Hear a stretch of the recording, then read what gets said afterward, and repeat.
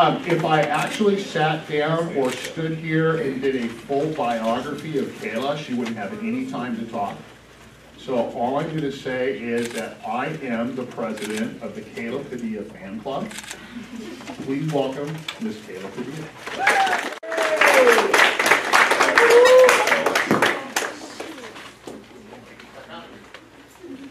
Hey everyone. I just want to start off by saying how really excited I am to be here. I was just joking with my mom that I feel like if you put me in a uniform, I'd blend in. That's how so not far removed I am from having graduated here. But just before I get started, for those who don't know me, am I good by that? Can you all hear me? Yep. Okay. My name is Kayla. I'm from Torrance. I went to Nativity Catholic School from kindergarten through 8th grade. Came here to Bishop in 2015, where I primarily served as an ambassador from sophomore year onwards, and then was a member of the girls varsity basketball team for all my 4 years here. I now am at the University of Pennsylvania, where I'm a current senior, studying finance and management at the Wharton School of Business, where I also play basketball, among other several involvements that I'll get into a bit later. And then this past summer, I had the awesome opportunity to intern for Google as a part of their large customer sales team in Chicago, which is really great. Just some fun things about me. I love music. I love to joke that I have the music taste of a 6-year-old woman, which is true. And then I love sneakers. So if any of you after want to talk to me about music or sneakers, go ahead. But just before I kind of get into the talk, I just want to address one thing. I'm super fortunate to be in the position I'm in today, and I think that all kind of starts with my parents, and my lovely mother is here. Round of applause. My parents have always pushed me to reach my maximum potential since day one, but they've always been my biggest supporters as well. So with the autonomy and the freedom that they've given me, I've been comfortable really being ambitious and pursuing different things, because I know if I fail that I'll fall back on their love and support, which is a really awesome thing for me to be able to say.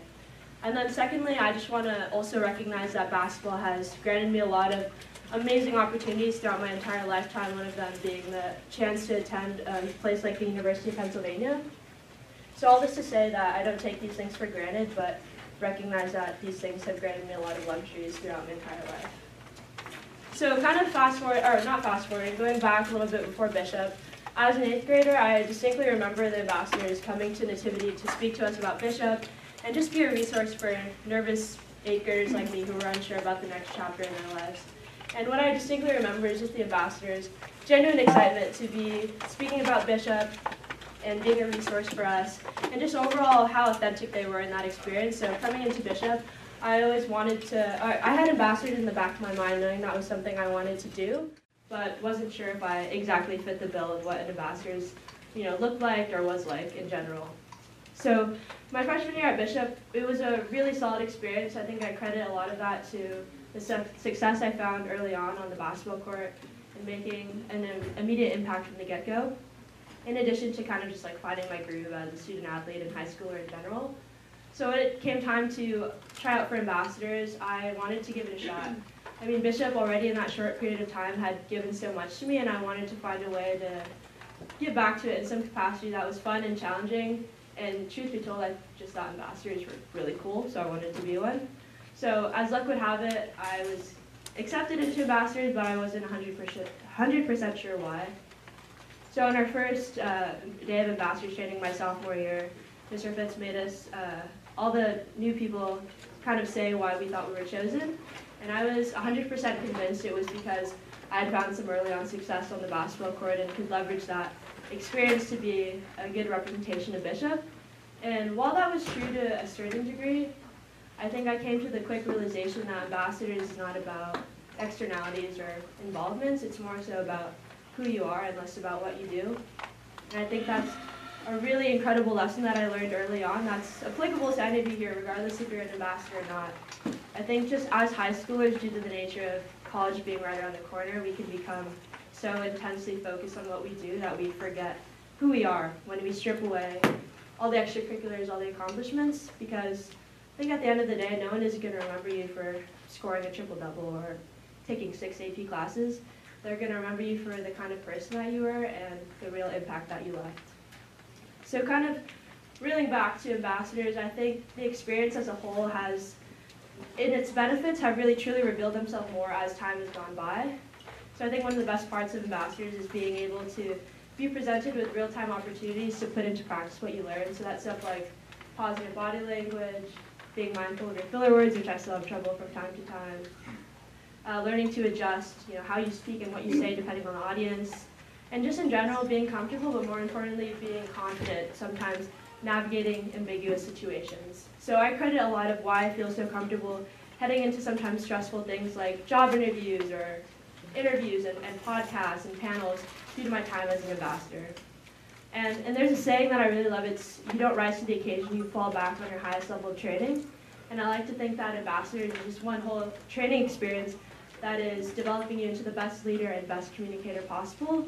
So when it comes time for you guys to enter interviews and podcasts and presentations of your own, you'll fall back on your experiences as an ambassador, and by that alone, you'll be miles ahead. So kind of switching gears, obviously ambassadors was one part of my high school experience, but obviously another big part was the basketball component. And a lot of my experience was focused on securing a scholarship to get to the next level and obviously finding the best fit for me in terms of what school I wanted to go to. And through that experience, I kind of want to introduce this idea that I think has served as an undercurrent for a lot of the decisions I've made from high school onwards, and that is the idea of comfort versus challenge. And this is a notion with that a lot of things in life, you have the option to either one, challenge yourself, or two, remain comfortable. And obviously there are times in life and stages where that call for one or the other, but I think as a high schooler and someone who is just so eager to learn and grow, challenging yourself brought about the opportunity to uncover more of myself that has been there all along. So with my recruitment process and navigating that experience, it was literally a reflection of this idea.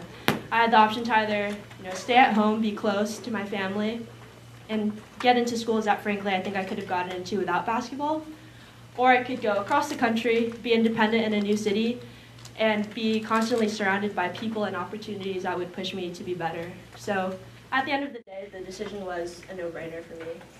But I don't mean this to say that challenging yourself looks like you having to go 2,500 miles away from everything that you know. Challenging yourself could look different for anyone. It can look like staying home and being close to family, or simply boiling down to pursuing an opportunity you've always wanted to go after, but have been a little fearful or a little hesitant. So at the end of the day, only you know what challenges look like to you and what falls under that certain category. So obviously, having gone through that whole experience during high school, a common question I get is how I was able to get a scholarship to go to a place like Penn. And truthfully, there is no sort of formula or step-by-step process on how to get from point A to point B. But I think I did a great job during high school putting myself in the best position possible, both academically and athletically. So when people ask me this question, I say it was through a lot of hard work and a lot of sacrifices. There are a lot of days here at Bishop where I would wake up early in the morning to get a workout in, come to classes and complete a full day of school, have practice afterwards, drive to shoot 360 if any of you know what that is, and get some more shots up, and then spend the rest of my night studying and doing homework. So, and a lot of my days were just a carbon copy of that. So I think a lot of people are in love with the results, but they're not in love with the process. And in order to get to the places where you really want to go, you have to be in love with the journey and everything that entails. So all the successes, all the failures, all the frustration, the grind, because ultimately there are no shortcuts to anywhere worth going, and you have to put in the work to get to the places where you really want to go. So kind of fast forwarding to my freshman year at Penn, I was super excited to be venturing into something so new in a new city, in a new place, but again, very fearful at the same time for those same exact reasons. I was so far away from home, far away from everything that I had known my entire life. And while on the outside it looked like I had a spectacular freshman year, I mean, I was at Penn, an Ivy League school, I was studying at Wharton, which is one of the best business schools in the world, and I had cracked the starting lineup as a freshman. But as much as it looked great on the outside, I was struggling a lot. I missed home every single day, I wasn't getting salutatorian-like grades, and I was feeling like a bit of an imposter at Penn, just because I didn't get in the traditional way and by way of basketball instead. And I think this is a really powerful point to make because as a student athlete, and I think as someone who a lot of people genuinely regard as having it all together, oftentimes I really don't. But just by show of hands, did anyone know what imposter syndrome is or have heard of the term before? Okay, cool. But just as a reminder for those who don't know what imposter syndrome is, it's basically feeling like you don't belong in a certain position or place that you're in, doubting your abilities and kind of feeling like a fraud. So as you can imagine, at a place like Penn, an Ivy League school, imposter syndrome is huge for a lot of people and is obviously prevalent in a lot of places, like maybe here even at Bishop. So as time has gone on, a lot of people have asked me how I've been able to get over imposter syndrome. And truth be told, I don't think the feelings ever leave. I think they kind of carry with you into new experiences, but there are healthy ways to manage it. So I think the first thing is to surround yourself with a really great support system that will not only affirm you for certain parts of your identity, but for who you are as a whole. And then secondly, I think it's important to put things into perspective. So speaking to my personal experiences, I said, okay, I got into Penn because of basketball, but who cares? That's awesome. Something that I really love to do and something that I'm talented at has landed me at one of the most amazing schools. So instead of dwelling on the untrue fact that I didn't belong at Penn, I decided to throw myself into things that make me feel like I did. So I worked extra hard to be the best basketball player I could be on the court. I enrolled in classes that aligned with my interests, like a class I took my sophomore spring that was dedicated to Bruce Springsteen's music. I joined clubs like the Penn Philippines Association to be surrounded by people who looked like me and understood my background. And I said yes to being on panels, not about basketball, but about journalism and speaking the truth, and prove that I was so much more to the school than just a basketball player. So I think it's important to kind of reel back and take a step back, and putting things into perspective definitely changed a lot for me. I think it's really important, again, just as a student athlete, to separate who you are as an athlete from who you are as a human being. I'm able to recognize that basketball is an integral part of who I am, but it's not everything. And over these past few years, I've taken giant leaps forward in terms of embracing the different parts that make me me, and kind of being more comfortable sharing that with others. So one big thing for me was music and sharing that love of playing and learning about the topic in general with others. And that's taken me to learning a lot of new different instruments and even creating this version of a game called Hurdle, but for a version for Bruce Springsteen. And then just another enormous step forward that I think I took was in April of 2020 when we were all in lockdown during the pandemic. I was sent home from Penn during my freshman year, and I created this platform called the Sideline Post, which is something that I've always wanted to create since the start of college. And the Sideline Post is the first ever media platform for college athletes to share their stories through their own words. And through this experience, I had to learn how to make a website, run social media pages, be an editor-in-chief all at the same time. And despite the kind of early technical struggles that entailed, the North Star of having this platform for student athletes to engage in really important conversations had guided me from the start. And since our inception, we've published 50+ full-length stories from athletes across the country, representing a really diverse amount of students, universities, and sports. So that truly has been one of the most fulfilling experiences I've had in my college career, and I think it's something that has really brought value to the athletic community at Penn and in the broader student-athlete network, and for those who would choose to engage with the platform. So I know I probably just spit out a lot of the things that I do, but with that I kind of want to just address the importance of what I think is really key, and that's quality over quantity. I think the importance of sort of being intentional about what you choose to involve yourself in. You have the option to either kind of overextend yourself and allocate small bits of yourself to everything, or you can be intentional about what you choose to involve yourself in and be able to allocate your full self and your full time to those things. And with everything that I like to do, I love to do it at the highest level. And kind of your textbook definition of a perfectionist and a high achiever. But I think that ability to be self-motivated, goal-oriented, has really catapulted me into a lot of things I've found success in during my time here at Bishop and my time here at Penn, and is something I consider to be a really great strength of mine. However, as Fitz loves to remind me, your greatest strength is often always your greatest weakness as well. So just as much as I think the ability for my ambition to push me forward and strive for success, it also hinders me from ever really truly finding satisfaction in things I'm able to accomplish. So for instance, a few weeks ago, I got news that, some really great news that to return back to Google after college, and in addition to that, I landed a really great opportunity to work for a small music company. And keep in mind, these are two things that I really wanted for a long period of time. But when they happened and I got the news, I was sort of just really nonchalant about it. I was like, okay, well, yeah, that was supposed to happen, right? I mean, I worked really hard, so that was the result that was supposed to happen. And so I kind of just brushed it off, and it took me a few days, maybe even a week, to kind of take a step back and be like, wow, that was kind of huge. I should probably give myself a moment to be proud of myself and recognize, what I did. And I think that moment was sort of a broader reflection of something I've been struggling with my entire life, and that's sort of a healthy grasp, or a healthy pride in oneself. And it's obviously a learning practice. I'm still working on it as I go, but I think it's a good reminder for you all during this really sort of tough time in life, just like trying to prepare for college, trying to figure out what it means to be in high school, to give yourself grace and to be proud of yourselves for the little and big things, because that's important. Like, how you view yourself and your perception of self is huge.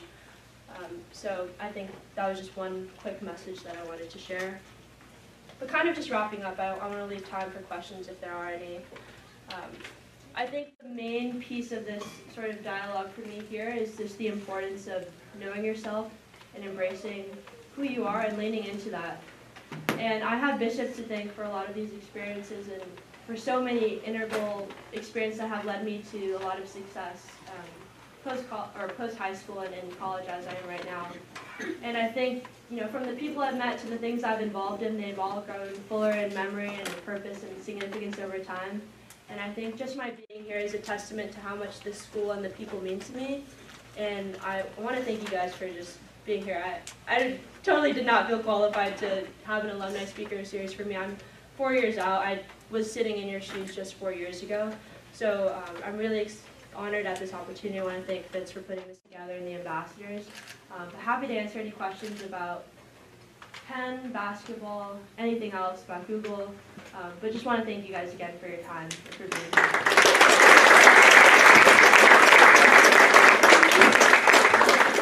Questions? Don't be shy. Did you know early on in high school what you wanted to do when you grew up, and like what you wanted to major in, basketball, and stuff? Yeah, I'll repeat the question. Yeah, sorry, what's your name? Harriet? Harriet asked, like, if I knew what I wanted to do, I guess when I got into college, like what I wanted to study.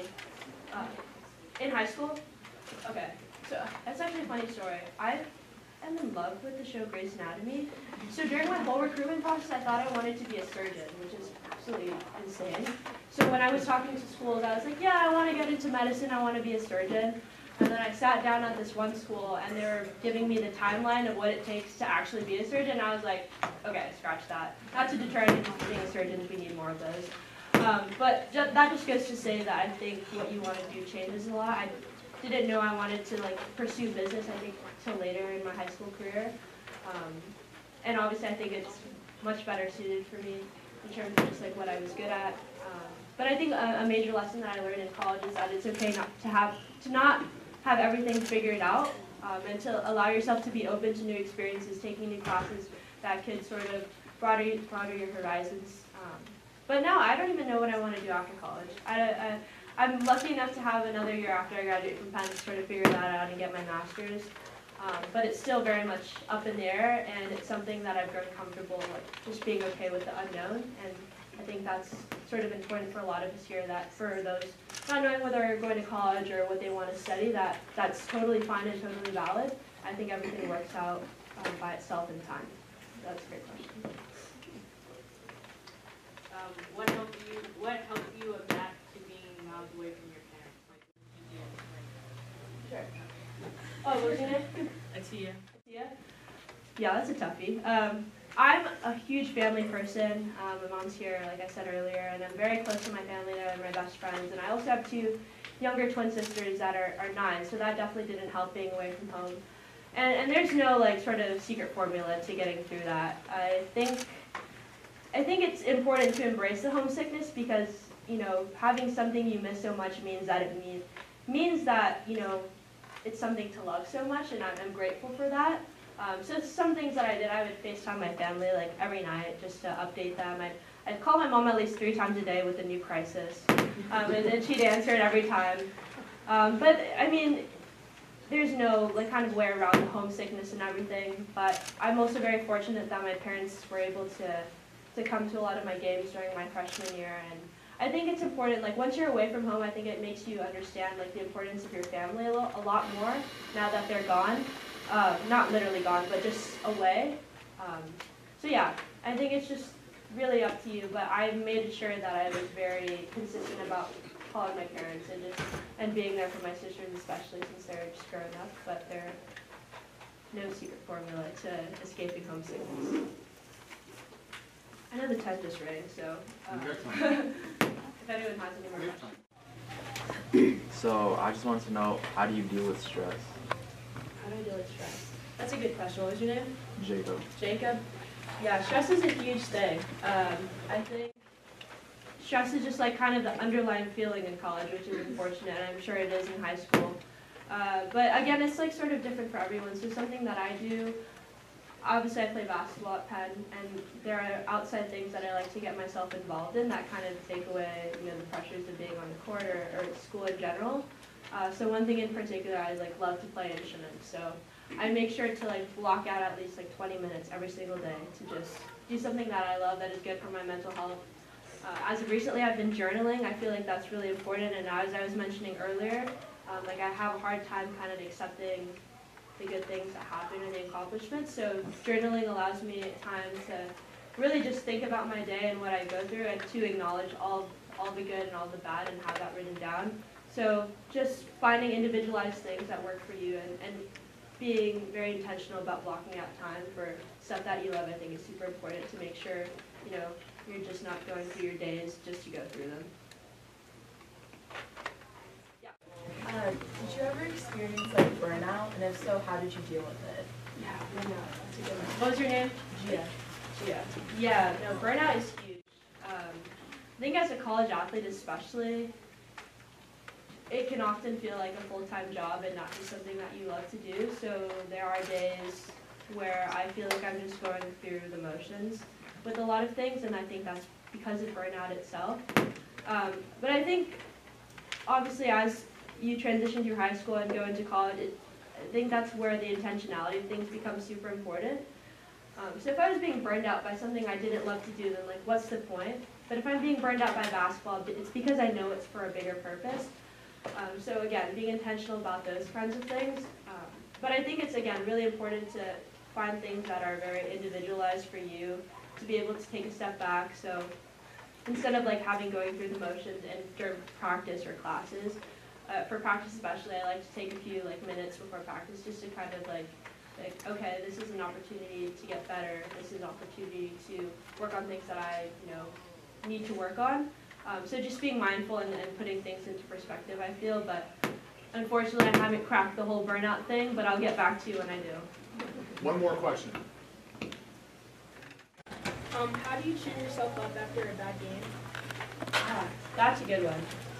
What's your name? Jordan? Jordan. Yeah, with as many good games I feel like I've had, there have been an equal or it's not so greater amount of bad games. I think, speaking just basketball-wise or just anyone who's an athlete here, it's important. I remember in high school I would always kind of, after games, reflect on 2 things that I know I can improve on, and kind of just changing the terminology to not necessarily think I played bad, but have things to improve on, and then also focus on things that I did well. But kind of bringing this into a more like philosophical matter. I think in high school I learned that there is so much more to life than just a basketball game. So oftentimes I would feel like when I lost it was the end of the world, when in reality that is just something so minute. And obviously basketball is so important to me and I take every game seriously. But I think one thing that I've learned is just that there is, again, so much more than just a win and a loss, and being able to put things into perspective in that sort of manner. But again, just to be more technical, you play basketball? Yeah. Yeah, it's just about kind of changing the terminology. Instead of focusing on what you did bad, it's now focusing on what you can improve, and then again, focusing on what you did well during the game is in addition to that. But it's a really good question. Ryan McKenzie, if you would.